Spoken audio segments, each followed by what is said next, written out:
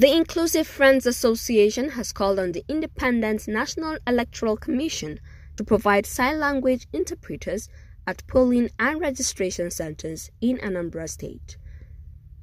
Ms. Grace Jari, Executive Director of the association, made the call at a news conference in Abuja. The conference tagged Access Nigeria Campaign Final Observation Statement on the Accessibility of the Anambra Continuous Voter Registration Process for PWDs was organized to highlight recommendations to improve accessibility for PWDs.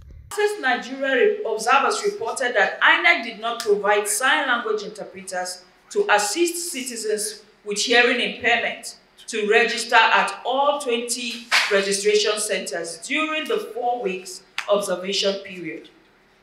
The total absence of both sign language interpreters and PWD-specific instruction posters excluded and discouraged citizens with hearing impairment from registering as voters.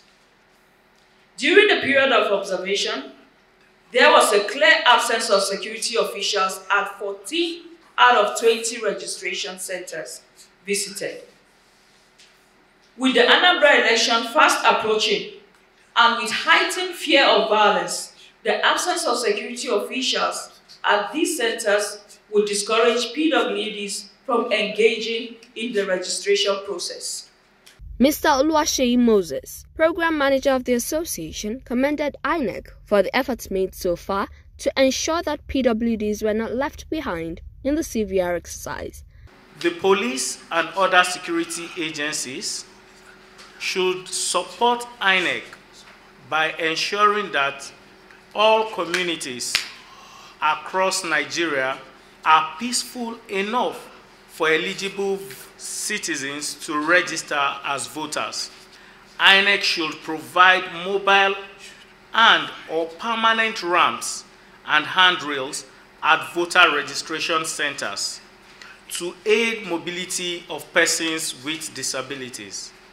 Alternatively, the registration points in the centers should be located at areas that do not have staircases or other barriers, as this will immediately eliminate the difficulty faced by persons with disabilities who use crutches or wheelchairs.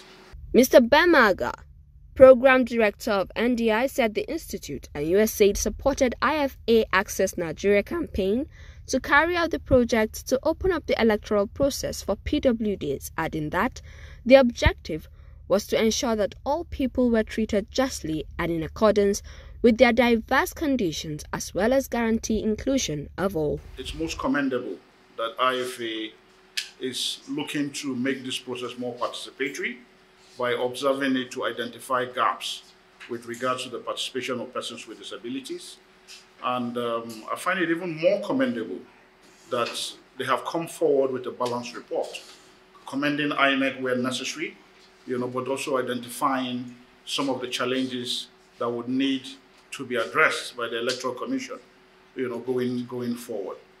The Independent National Electoral Commission takes steps to address, some of the challenges that have been identified in the 4 weeks observation by Access Nigeria observers, and go ahead to do other things on the positives, like writing commendation letters to registration officers in Anambra State that were very professional and, using the words of IFA, treated persons with disabilities with high regard.